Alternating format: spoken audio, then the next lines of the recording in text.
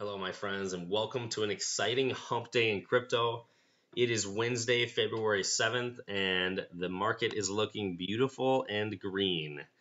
Shoot, all of the top 50 are up 10% or dang close to it, if not 20, 30%. Some of these guys, you can't hate on that. And the top 100 are all in the green, except for two or three maybe. And one of those is US Tether, so. Anyways, it looks like possibly, and this is pure optimistic speculation on my part, but it looks like possibly we finally hit that low of lows and maybe we're back in an upward trend here. So shoot, Bitcoin has recovered almost $2,000 or close to $2,000 in the last 24 hours. I'm not sure what the exact low number was, but things are looking good there. And the number one reason for this is the Senate hearing that they had yesterday. And as you can see here, Senate cryptocurrency hearing strikes a cautiously optimistic tone. And that's kind of what I'm gathering from everything that I've read.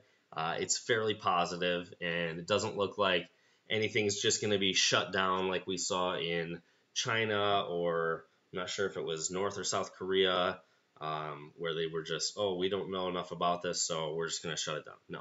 They're pretty optimistic about the future of cryptocurrency and where the trends are headed. So it was definitely a positive thing, and that's why we've seen such a pop in the market in the last 24 hours. So that's that.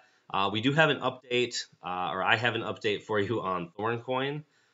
Through the Oracle, he has updated us and let us know that through email, James Thorn and the developers at ThornCoin have told him that they are working on transitioning the platform over to a specifically staking platform. And actually, I'll let you guys see this here. So three different things that they let him know. As you can see, yes, we will open the internal price at $1 to $2 US. It's better. And I think they're referring to the companies like LibraCoin and Chrysos, which, obviously they launched their internal exchanges. Chrysos launched their internal exchange at 14 and is holding it there still. Libra, at least, it seems like, is allowing for a free market because they're down at 247 when they started at 5.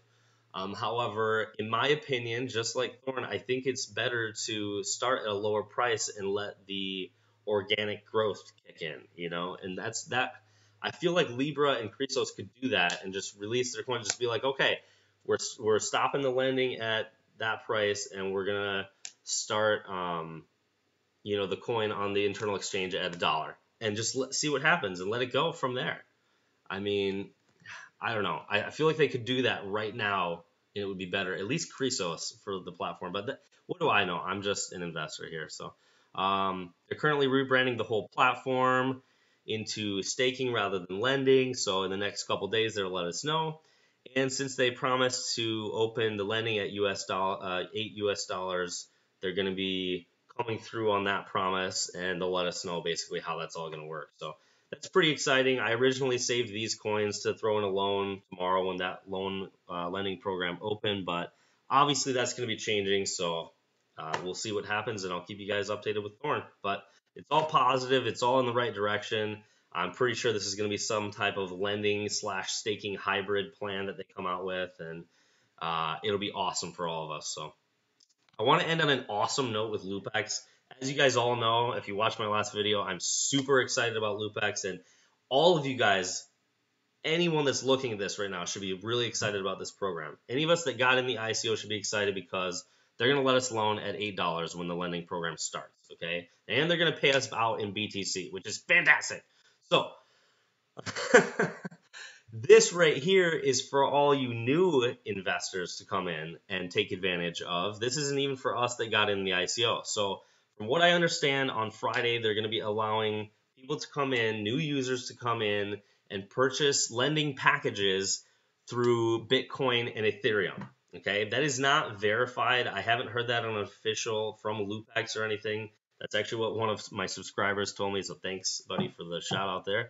But it makes sense. So that is, for now, hearsay, not confirmed, but it's such a good opportunity for everyone, and you guys should all take a look at it. So that's all I have time for in this video. Give me a thumbs up or a thumbs down below. Subscribe if you like, and I'll be talking to you guys very soon.